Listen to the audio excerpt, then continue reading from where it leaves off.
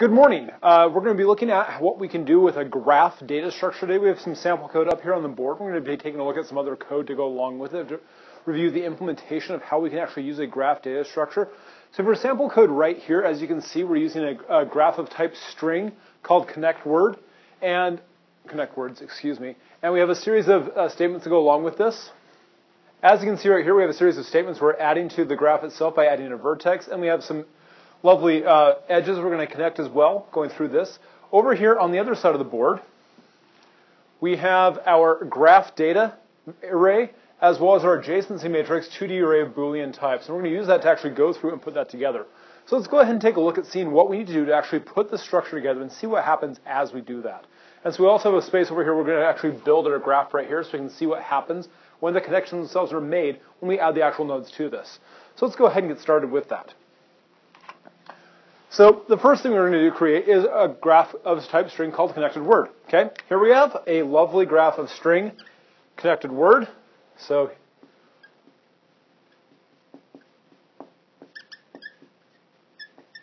okay, and with that graph of string, we have a boolean 2D array as well as a graphData array of type. This is going to hold strings inside here. And so these two data components come with this. We're going to be using that to actually go through and put this together. So taking a look over here, first step we have is connectWords.addVertex. And the connectWords.addVertex is how we add a value into the actual graph itself. We're going to add a vertex to this. And so what we're going to do is I'm going to go ahead and grab that. And so the first process that we have to do is we have to make sure that we're not at maximum. Since we're not there, we're totally cool. So that's good to go. Then we create a new vertex number, which is our vertex count. Since we have nothing in here, our vertex count to start off with. So vertex count right now is 0.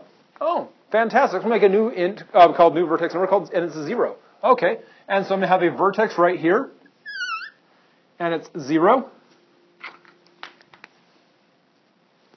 Okay, so I have my vertex right here, 0. It's amazing. There's nothing really much in it. And I'm going to go through it and I'm going to go to my adjacencyMatrix, and using that original vertex count and my new vertex count right here, I have to make sure my vertex count goes up by 1, so now 1. So I'm going to go from 0, not including 1, and 0, not including 1 right here. I'm going to set that to both locations to be false. So 0 sub 0 is false, and 0 sub 0 is also false. There's only 1 right there right now, so no big deal. And then once I do that, my next step is to actually add my lovely vertex, the data that's stored inside it. In this case, we have computer science. So the computer science string needs to be added to our graphData array. So we're going to go over here to our graphData array, and in spot 0, we're going to type in CS. And so we have CS inside our graphData array, and that's our first step. Boom, we're done. Okay, we're going to repeat that process. We'll add some more vertices to this, and we're going to add vertex data structures. So my vertex count went up to 1 at that point, because we plussed it, because it gets plussed each time we go through. And so now I'm going to go to my vertex 1, I'm going to draw that. And its number is 1. Okay, fantastic. So my 1 vertex. Notice on my graph right here, there's no relationship yet between the actual two values. There's simply just vertices that exist. They have no edges connecting them. They're just points. Okay, no worries. So now the next spot, our vertex is going to start off at 0. And we're for other vertex, that variable we're going to use for that. And we're going to go vertex is less than our vertex count, which is now 2. Because we plussed it because we add that new one in.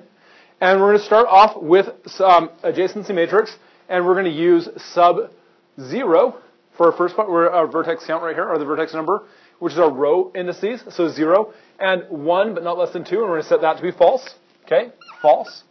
And we also need to make sure that we have the matching corresponding spot right here of sub 1, also going in there, because we want to make sure we have that all the way through, because we have to have that go up 1 each time, so we want to make sure we have both this spot, and its corresponding diagonal also maintained to be false, because we have no idea what that default value is ready to go.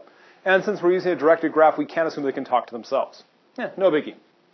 Okay, so our next stop right here, we're going to go connectWords.addVertex. C++ has pointers. So our vertex count was 2, so I'm going to add a new one right here. And make a new node, it's 2. Vertex count goes up to 3. And I have up here, I have my data structures. I have to put that in. I'm going to go over here, and so I'm going to go 0 to 2. Okay, fantastic. So that's false. And then 1 to 2, that's also false. And then 0 to 2, that's false. And 1 to 2 is false. And 2 to 2 is also false. So we have those values that are going right in there. Okay, fantastic. We're good to go. So we're now at a graphData. We're at that new third one. So we're going to C++. So C++ pointers.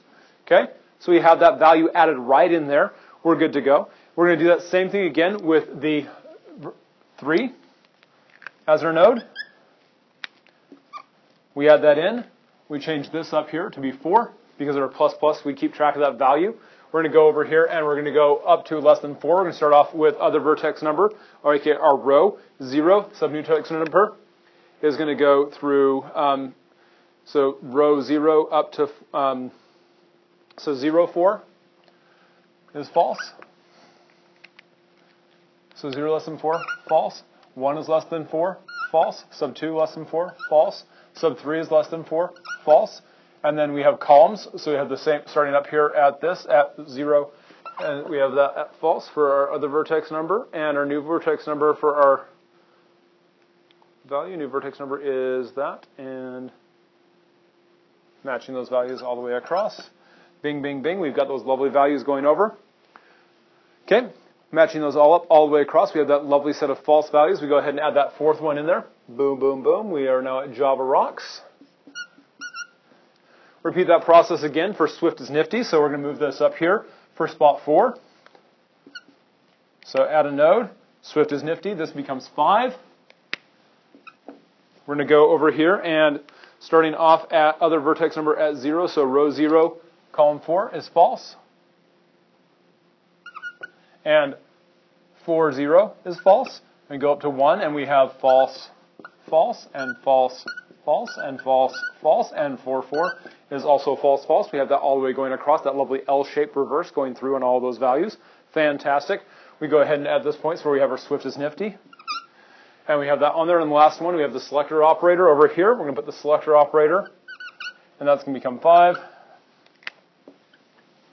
That goes to 6. Repeat that process again with false, false, false, false, false, false, false, false, false, false. Ready to go. No big deal. And a last one right there. We have our 6, our last location. We're putting that in. Excuse me, spell that right. 6. Put that on there. Our vertex count goes up to 7. And we repeat this whole system again, putting those all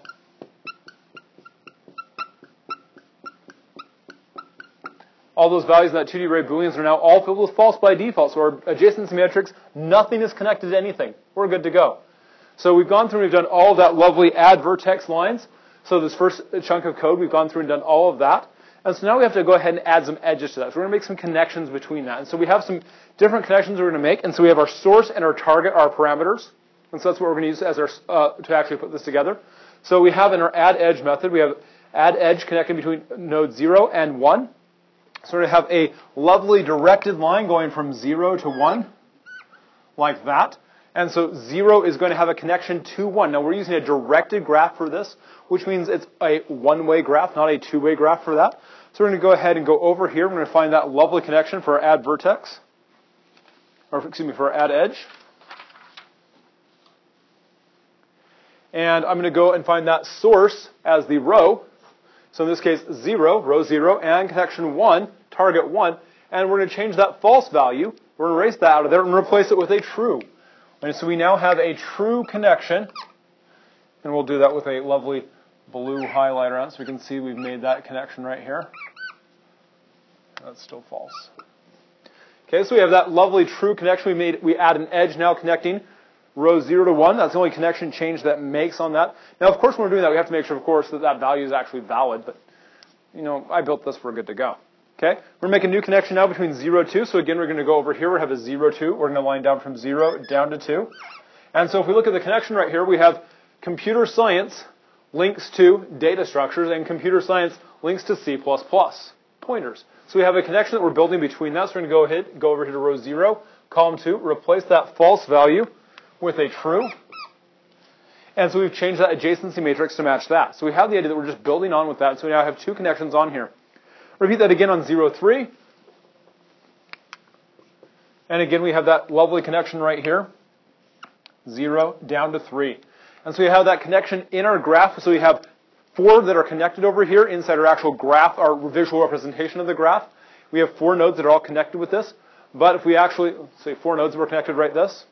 But if you notice right here, our 4, 5, and 6 nodes are not connected at all because they're simply just nodes that exist and we have to make a connection for them. So we look at the next sequence right there. We're going to connect an edge between 0 to 4. So we're going to go ahead and draw a line from 0 to 4 using a directed add right here. And again, with that structure, we have that connection going from 0 to 4. So I'm going to go up here and replace that value, 0 to 4. That is also going to be true. So we have a connection now on 0 to nodes 1, 2, 3, and 4. But notice there is not a matching or corresponding connection from node 1 to 0, 2 to 0, 3 to 0, or 4 to 0. None of those connections exist. This is a one-way directed graph that we're using for that. So we've got those lines right there. So those edges have been connected. We have a directed set of edges. We're going to make a new connection right here and add an undirected connection on nodes 2 to 6.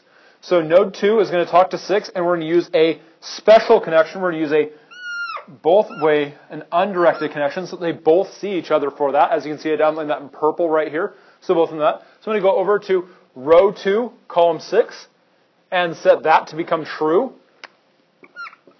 And then I'm going to go over to column 6,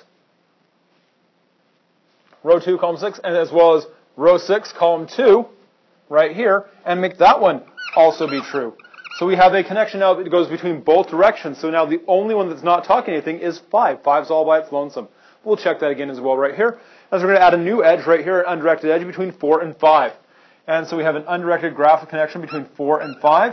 So we're going to go over here to row 4, column 5, this location, and row 4, 5, we'll change that to be true. And then its inverse is also going to be true, so I'm going to go to row 5, column 4, right here, and make that one be true.